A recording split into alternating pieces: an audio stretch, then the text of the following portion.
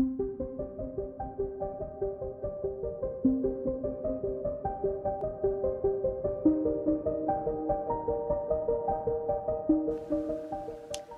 everyone, welcome back to Spinning Iris, and back to the floor. What I'm about to read is perhaps one of the most famous, if not the most famous, ghost story ever written. A Christmas Carol by Charles Dickens. For the next 5 days, we will cover the 5 parts of this famous story. I apologize ahead of time for any strange accents that come out of my mouth. Are you ready? Let's go. A Christmas Carol, in prose, being a ghost story of Christmas. Stave 1. Marley's Ghost. Marley was dead to begin with. There is no doubt whatever about that. The register of his burial was signed by the clergyman, the clerk, the undertaker, and the chief mourner. Scrooge signed it, and Scrooge's name was good upon change for anything he chose to put his hand to. Old Marley was as dead as a doornail. Mind, I don't mean to say that I know of my own knowledge what there is particularly dead about a doornail. I might have been inclined myself to regard a coffin-nail as the deadest piece of ironmongery in the trade. But the wisdom of our ancestors is in the simile, and my unhallowed hands shall not disturb it, or the country's done for. You will therefore permit me to repeat emphatically that Marley was as dead as a doornail. Scrooge knew he was dead. Of course he did. How could it be otherwise?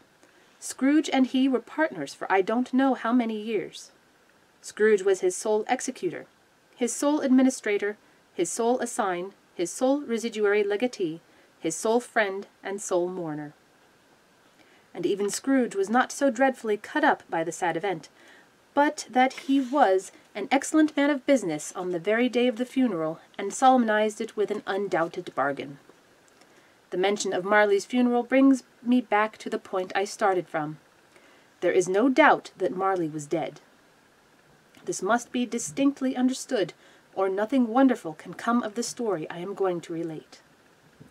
If we were not perfectly convinced that Hamlet's father died before the play began, there would be nothing more remarkable in his taking a stroll at night, in an easterly wind, upon his own ramparts, than there would be in any other middle-aged gentleman rashly turning out after dark in a breezy spot, say St. Paul's churchyard, for instance, literally to astonish his son's weak mind. Scrooge never painted out old Marley's name. There it stood years afterwards above the warehouse door, Scrooge and Marley. The firm was known as Scrooge and Marley. Sometimes people new to the business called Scrooge Scrooge, and sometimes Marley, but he answered to both names. It was all the same to him. Oh, but he was a tight-fisted hand at the grindstone, Scrooge, a squeezing, wrenching, grasping, scraping, clutching, covetous old sinner. Hard and sharp as flint, from which no steel had ever struck out generous fire.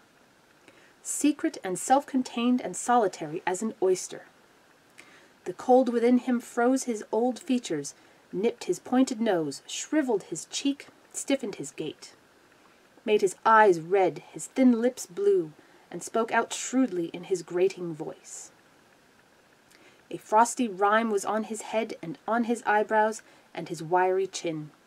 He carried his own low temperature always about with him. He iced his office in the dog days, and didn't thaw it 1 degree at Christmas. External heat and cold had little influence on Scrooge. No warmth could warm, no wintry weather chill him. No wind that blew was bitterer than he, no falling snow was more intent upon its purpose, no pelting rain less open to entreaty. Foul weather didn't know where to have him. The heaviest rain and snow and hail and sleet could boast of the advantage over him in only one respect. They often came down handsomely, and Scrooge never did. Nobody ever stopped him in the street to say with gladsome looks, "My dear Scrooge, how are you? When will you come to see me?" No beggars implored him to bestow a trifle. No children asked him what it was o'clock. No man nor woman ever once in all his life inquired the way to such and such a place of Scrooge. Even the blind men's dogs appeared to know him, and when they saw him coming on, would tug their owners into doorways and up courts, and then would wag their tails as though they said, "No eye at all is better than an evil eye, dark master." But what did Scrooge care? It was the very thing he liked. To edge his way along the crowded paths of life, warning all human sympathy to keep its distance, was what the knowing ones call nuts to Scrooge. Once upon a time, of all the good days in the year on Christmas Eve, old Scrooge sat busy in his counting-house. It was cold, bleak, biting weather, foggy withal, and he could hear the people in the court outside go wheezing up and down, beating their hands upon their breasts, and stamping their feet upon the pavement stones to warm them. The city clocks had only just gone 3, but it was quite dark already. It had not been light all day, and candles were flaring in the windows of the neighboring offices like ruddy smears upon the palpable brown air. The fog came pouring in at every chink and keyhole, and was so dense without that although the court was of the narrowest, the houses opposite were mere phantoms. To see the dingy cloud come drooping down, obscuring everything, one might have thought that nature lived hard by, and was brewing on a large scale. The door of Scrooge's counting-house was opened that he might keep his eye upon his clerk, who, in a dismal little cell beyond, a sort of tank, was copying letters. Scrooge had a very small fire, but the clerk's fire was so very much smaller that it looked like one coal. But he couldn't replenish it, for Scrooge kept the coal box in his own room. And so surely as the clerk came in with the shovel, the master predicted that it would be necessary for them to part. Wherefore the clerk put on his white comforter, and tried to warm himself at the candle, in which effort, not being a man of a strong imagination, he failed. "A Merry Christmas, uncle! God save you!" cried a cheerful voice. It was the voice of Scrooge's nephew, who came upon him so quickly that this was the first intimation he had of his approach. "Bah!" said Scrooge. "Humbug!" He had so heated himself with rapid walking in the fog and frost, this nephew of Scrooge's, that he was all in a glow.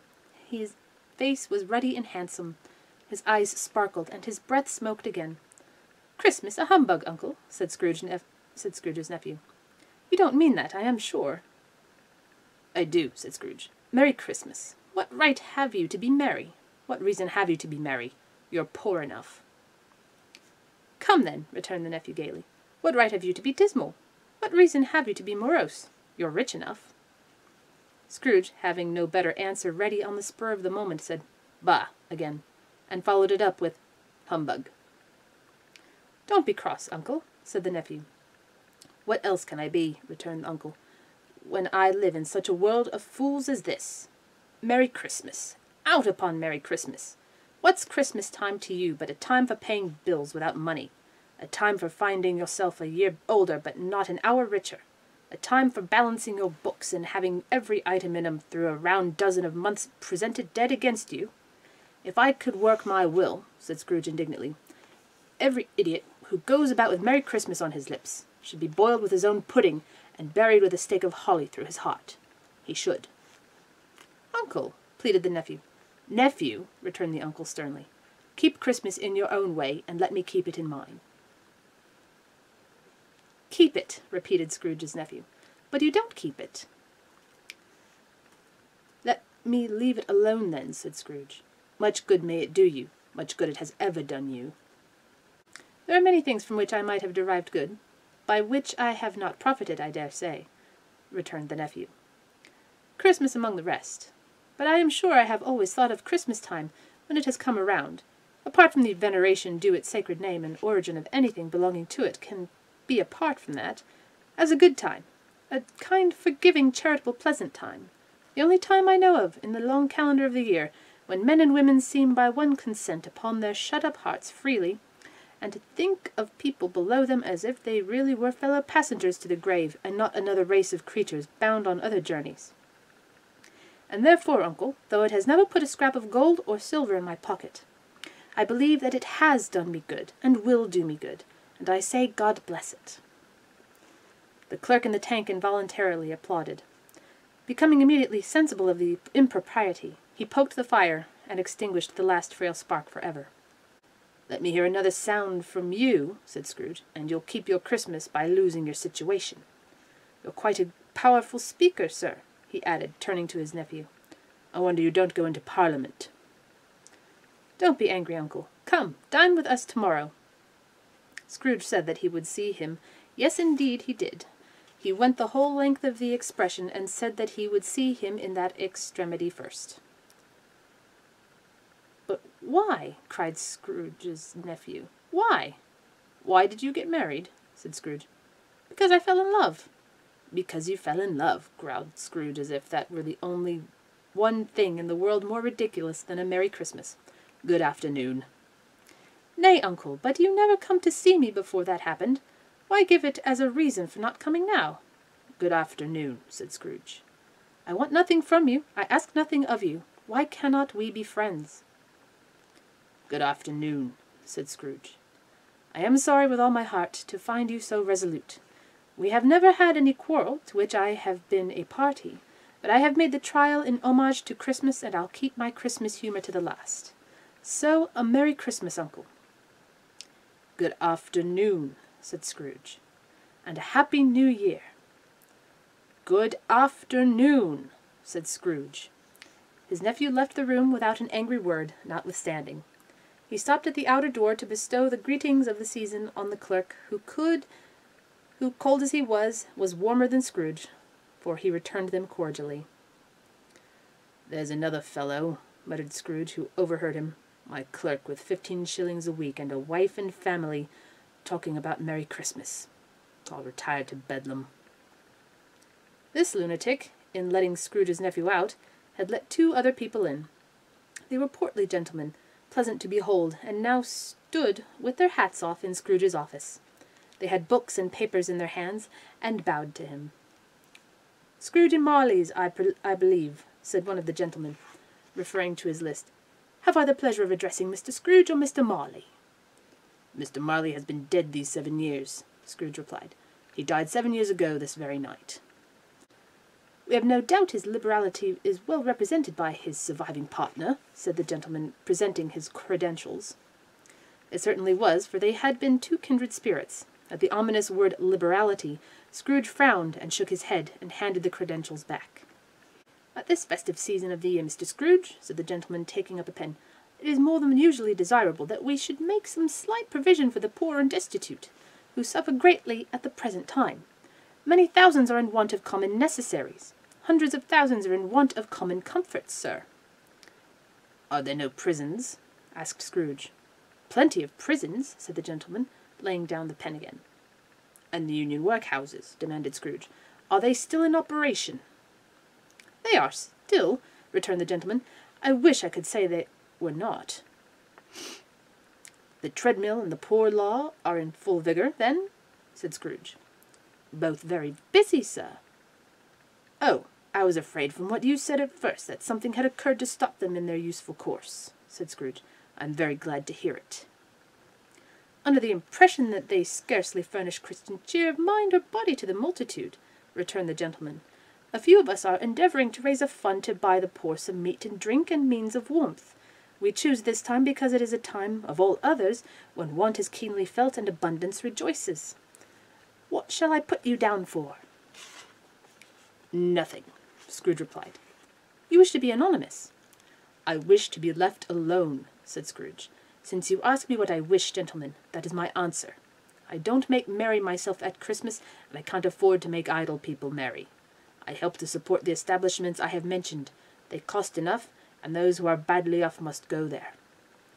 "Many can't go there, and many would rather die."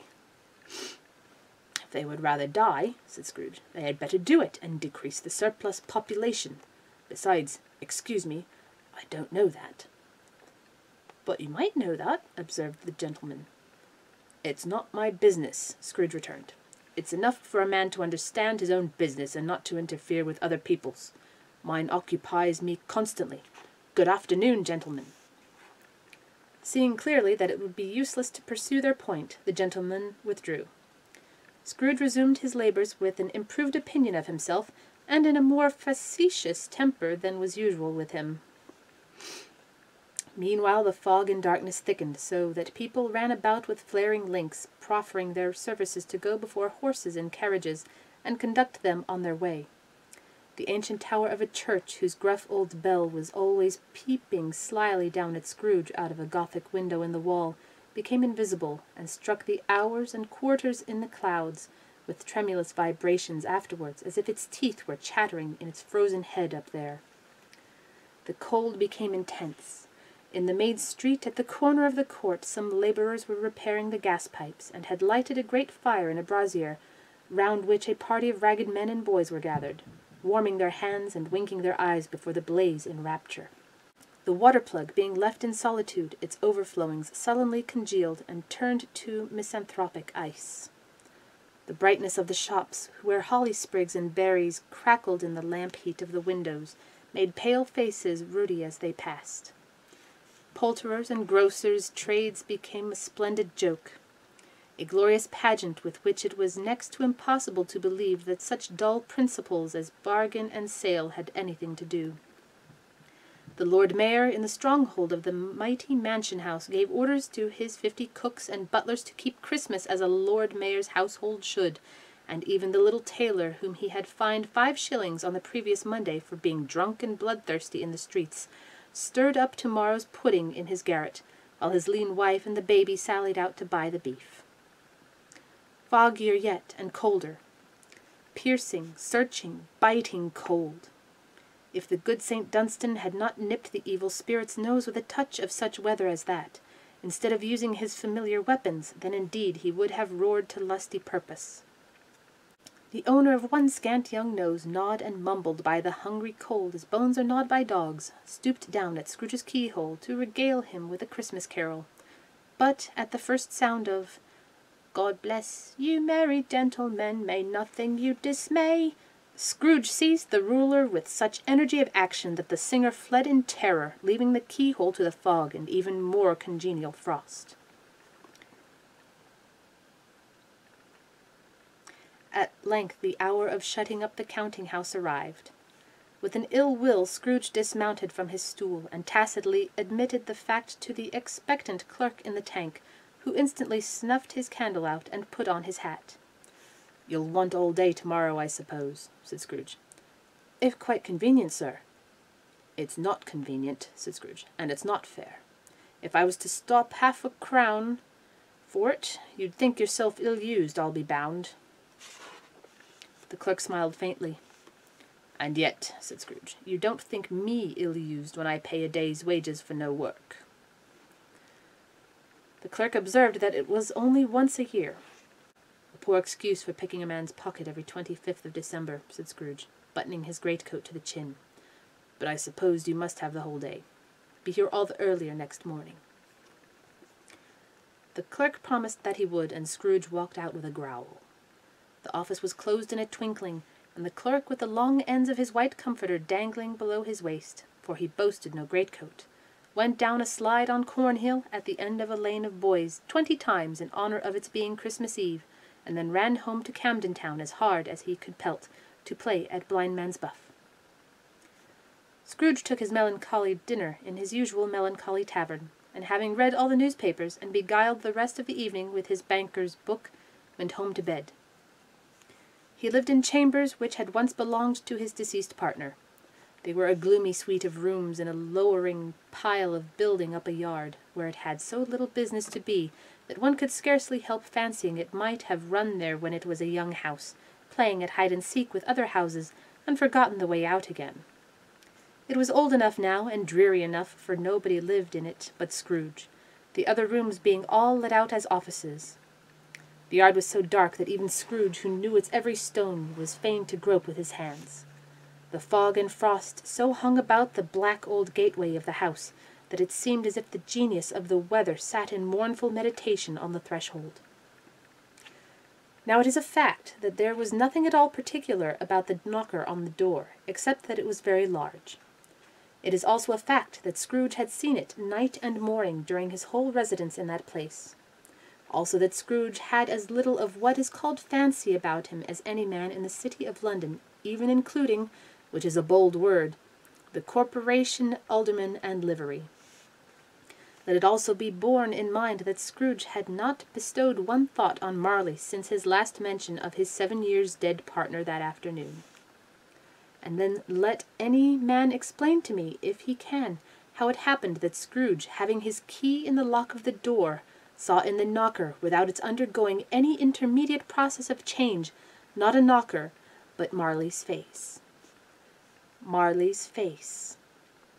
It was not an impenetrable shadow as the other objects in the yard were, but had a dismal light about it, like a bad lobster in a dark cellar.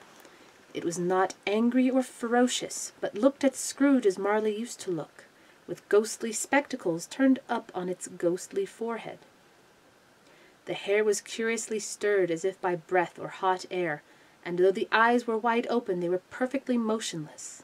That and its livid color made it horrible, but its horror seemed to be in spite of the face and beyond its control, rather than a part of its own expression. As Scrooge looked fixedly at this phenomenon, it was a knocker again. To say that he was not startled, or that his blood was not conscious of a terrible sensation to which it had been a stranger from infancy, would be untrue. But he put his hand upon the key he had relinquished, turned it sturdily, walked in, and lighted his candle. He did pause, with a moment's irresolution, before he shut the door, and he did look cautiously behind it first, as if he half expected to be terrified with the sight of Marley's pigtails sticking out into the hall. But there was nothing on the back of the door except the screws and nuts that held the knocker on, so he said, "Pooh, pooh," and closed it with a bang. The sound resounded through the house like thunder. Every room above and every cask in the wine merchant's cellars below appeared to have a separate peal of echoes of its own. Scrooge was not a man to be frightened by echoes. He fastened the door and walked across the hall and up the stairs, slowly too, trimming his candle as he went. You may talk vaguely about driving a coach and six up a good old flight of stairs or through a bad young Act of Parliament, but I mean to say you might have got a hearse up that staircase and taken it broadwise with the splinter bar towards the wall and the door towards the balustrades, and done it easy. There was plenty of width for that, and room to spare, which is perhaps the reason why Scrooge thought he saw a locomotive hearse going on before him in the gloom. Half a dozen gas lamps out of the street wouldn't have lighted the entry too well, so you may suppose that it was pretty dark with Scrooge's dip. Up Scrooge went, not caring a button for that. Darkness is cheap, and Scrooge liked it. But before he shut his heavy door, he walked through his rooms to see that all was right. He had just enough recollection of the face to desire to do that. Sitting room, bedroom, lumber room. All as they should be. Nobody under the table, nobody under the sofa. A small fire in the grate. Spoon and basin ready, and a little saucepan of gruel. Scrooge had a cold in his head, upon the hob. Nobody under the bed, nobody in the closet, nobody in his dressing-gown, which was hanging up in a suspicious attitude against the wall. Lumber room as usual. Old fire-guard, old shoes, 2 fish baskets, washing-stand on 3 legs, and a poker. Quite satisfied, he closed his door and locked himself in. Double-locked himself in, which was not his custom. Thus secured against surprise, he took off his cravat, put on his dressing-gown and slippers, and his nightcap, and sat down before the fire to take his gruel. It was a very low fire indeed, nothing on such a bitter night. He was obliged to sit close to it and brood over it before he could extract the least sensation of warmth from such a handful of fuel. The fireplace was an old one, built by some Dutch merchant long ago, and paved all round with quaint Dutch tiles designed to illustrate the Scriptures. There were Cains and Abels, Pharaoh's daughters, queens of Sheba, angelic messengers descending through the air on clouds like feather-beds, Abrahams, Belshazzars, apostles putting off to sea in butter-boats, hundreds of figures to attract his thoughts. And yet that face of Marley, 7 years dead, came like the ancient prophet's rod and swallowed up the whole. If each smooth tile had been a blank at first, with power to shape some picture on its surface from the disjointed fragments of his thoughts, There would have been a copy of old Marley's head on every one. "Humbug," said Scrooge, and walked across the room. After several turns he sat down again. As he threw his head back in the chair, his glance happened to rest upon a bell, a disused bell, that hung in the room and communicated for some purpose now forgotten with a chamber in the highest story of the building. It was with great astonishment and with a strange, inexplicable dread that as he looked he saw this bell begin to swing. It swung so softly in the outset that it scarcely made a sound, but soon it rang out loudly, and so did every bell in the house. This might have lasted half a minute or a minute, but it seemed an hour. The bells ceased as they had begun together. They were succeeded by a clanking noise deep down below, as if some person were dragging a heavy chain over the casks in the wine merchant's cellar. Scrooge then remembered to have heard that ghosts in haunted houses were described as dragging chains. The cellar door flew open with a booming sound, and then he heard the noise much louder on the floors below, then coming up the stairs, then coming straight towards his door. "It's humbug still," said Scrooge. "I won't believe it." His colour changed, though, when, without a pause, it came on through the heavy door and passed into the room before his eyes. Upon its coming in, the dying flame leaped up as though it cried, "I know him, Marley's ghost," and fell again. The same face, the very same. Marley in his pigtail, usual waistcoat, tights, and boots, the tassels on the latter bristling, like his pigtail, and his coat-skirts, and the hair upon his head. The chain he drew was clasped about his middle. It was long and wound about him like a tail, and it was made, for Scrooge observed it closely, of cash-boxes, keys, padlocks, ledgers, deeds, and heavy purses wrought in steel. His body was transparent, so that Scrooge, observing him, and looking through his waistcoat, could see the 2 buttons on his coat behind. Scrooge had often heard it said that Marley had no bowels, but he had never believed it until now. Nor did he believe it even now, though he looked the phantom through and saw it standing before him, though he felt the chilling influence of its death-cold eyes, and marked the very texture of the folded kerchief bound about its head and chin, which wrapper he had not observed before. He was still incredulous and fraught against his senses. "How now," said Scrooge, caustic and cold as ever. "What do you want with me?" "Much," Marley's voice, no doubt about it. "Who are you?" "Ask me who I was." "Who were you, then?" said Scrooge, raising his voice. "You're particular for a shade." He was going to say "to a shade," but substituted this as more appropriate. "In life I was your partner, Jacob Marley." Can you sit down?" asked Scrooge, looking doubtfully at him. "I can." "Do it, then." Scrooge asked the question because he didn't know whether a ghost so transparent might find himself in a condition to take a chair, and felt that in the event of its being impossible, it might involve the necessity of embarrassing explanation. But the ghost sat down on the opposite side of the fireplace, as if he were quite used to it. "You don't believe in me," observed the ghost. "I don't," said Scrooge. "What evidence would you have of my reality beyond that of your senses?" "I don't know," said Scrooge. "Why do you doubt your senses?" "Because," said Scrooge, "a little thing affects them. A slight disorder of the stomach makes them cheats. You may be an undigested bit of beef, a blot of mustard, a crumb of cheese, a fragment of an underdone potato. There's more of gravy than a grave about you, whatever you are." Scrooge was not much in the habit of cracking jokes, nor did he feel in his heart by any means waggish then. The truth is that he tried to be smart, as a means of distracting his own attention and keeping down his terror, for the spectre's voice disturbed the very marrow in his bones. To sit staring at those fixed glazed eyes in silence for a moment would play, Scrooge felt, the very deuce with him. There was something very awful, too, in the spectre's being provided with an infernal atmosphere of its own. Scrooge could not feel it himself, but this was clearly the case, for though the ghost sat perfectly motionless, its hairs and skirts and tassels were still agitated as by the hot vapour from an oven. "You see this toothpick?" said Scrooge, returning quickly. to the charge for the reason just assigned, and wishing, though it were only for a second, to divert the vision's stony gaze from himself. "I do," replied the ghost. "You're not looking at it," said Scrooge.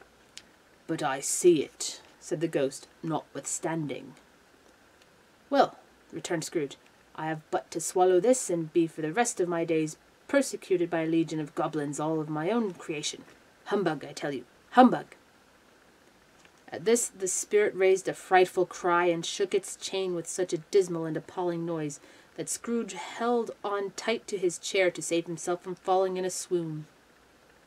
But how much greater was his horror, when the phantom, taking off the bandage round its head, as if it were too warm to wear indoors, its lower jaw dropped down upon its breast.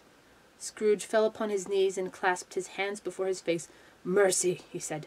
"Dreadful apparition, why do you trouble me?" "Man of the worldly mind," replied the ghost, "do you believe in me or not?" "I do," said Scrooge. "I must. Why do spirits walk the earth, and why do they come to me?"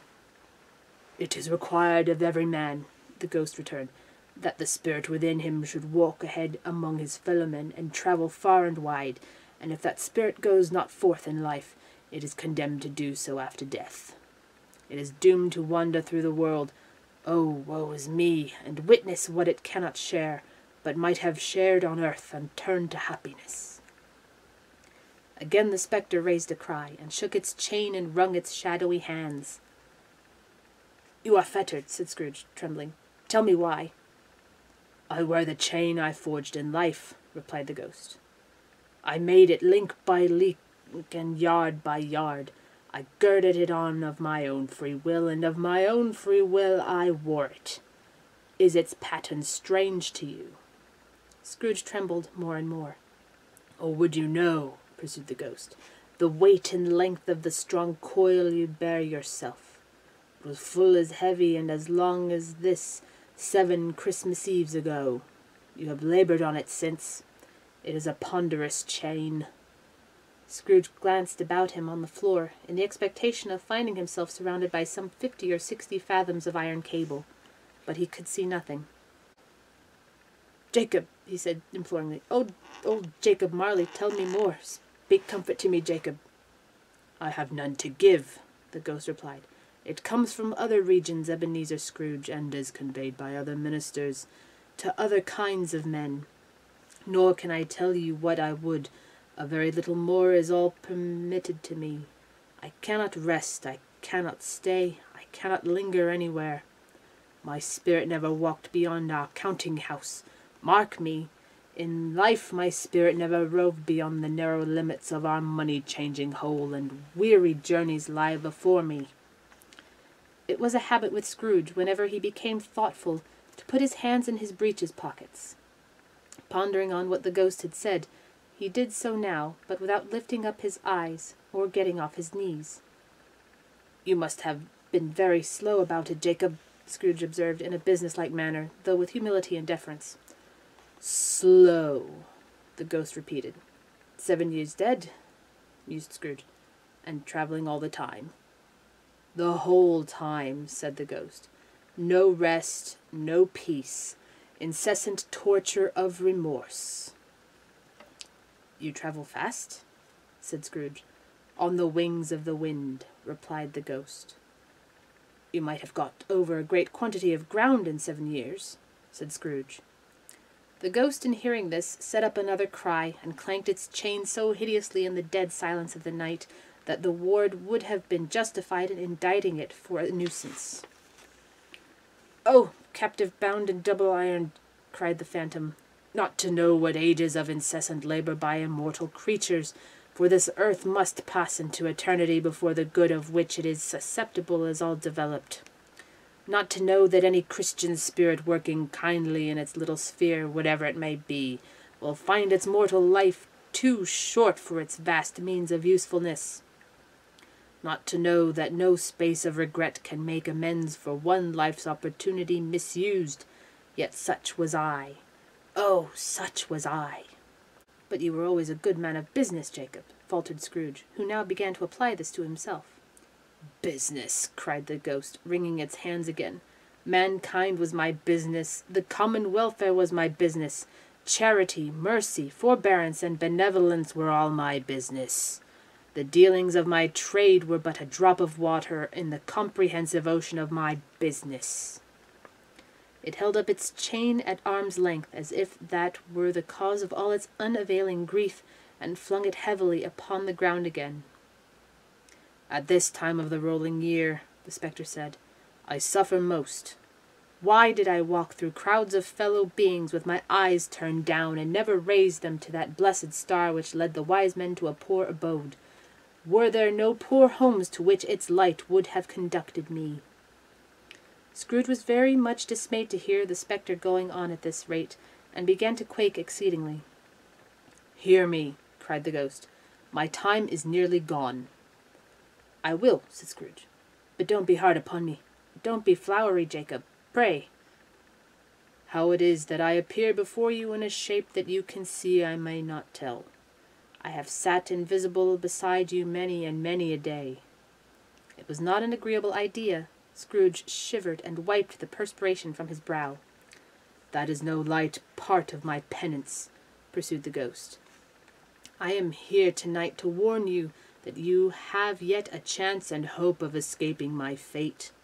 A chance and hope of my procuring Ebenezer. You were always a good friend to me, said Scrooge. Thank ye. You will be haunted, resumed the ghost, by 3 spirits. Scrooge's countenance fell almost as low as the ghost's had done. Is that the chance and hope you mentioned, Jacob? He demanded in a faltering voice. It is. I think I'd rather not, said Scrooge. Without their visits, the ghost said, you cannot hope to shun the path I tread. Expect the first tomorrow when the bell tolls 1. Couldn't I take 'em all at once and have it over, Jacob? Hinted Scrooge. Expect the second on the next night at the same hour, the third upon the next night when the last stroke of 12 has ceased to vibrate. Look to see me no more, and look that for your own sake you remember what has passed between us. When it had said these words, the spectre took its wrapper from the table, and bound it round its head as before. Scrooge knew this by the smart sound its teeth made when the jaws were brought together by the bandage. He ventured to raise his eyes again, and found his supernatural visitor confronting him in an erect attitude, with its chain wound over and about its arm. The apparition walked backward from him, and at every step it took, the window raised itself a little, so that when the spectre reached it, it was wide open. It beckoned Scrooge to approach, which he did. When they were within 2 paces of each other, Marley's ghost held up its hand, warning him to come no nearer. Scrooge stopped.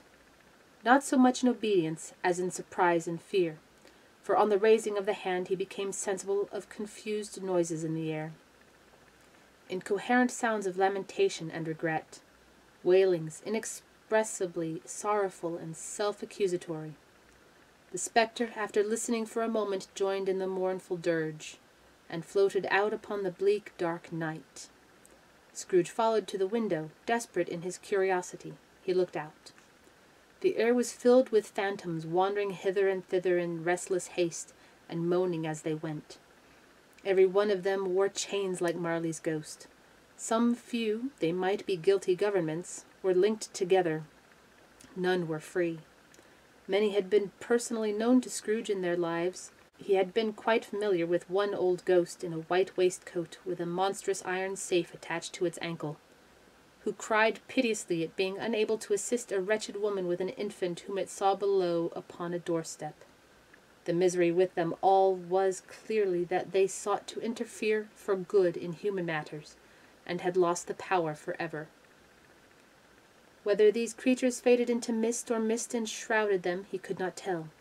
But they and their spirit voices faded together, and the night became as it had been when he walked home. Scrooge closed the window and examined the door by which the ghost had entered. It was double locked as he had locked it with his own hands, and the bolts were undisturbed. He tried to say humbug, but stopped at the first syllable, and being, from the emotion he had undergone, or the fatigues of the day, or his glimpse of the invisible world, or the dull conversation of the ghost, or the lateness of the hour, much in need of repose, went straight to bed without undressing, and fell asleep upon the instant. Thank you for joining me for Stave 1. Hope you'll come back for Part 2. Don't forget to like, share, subscribe, and all that good stuff. Good night.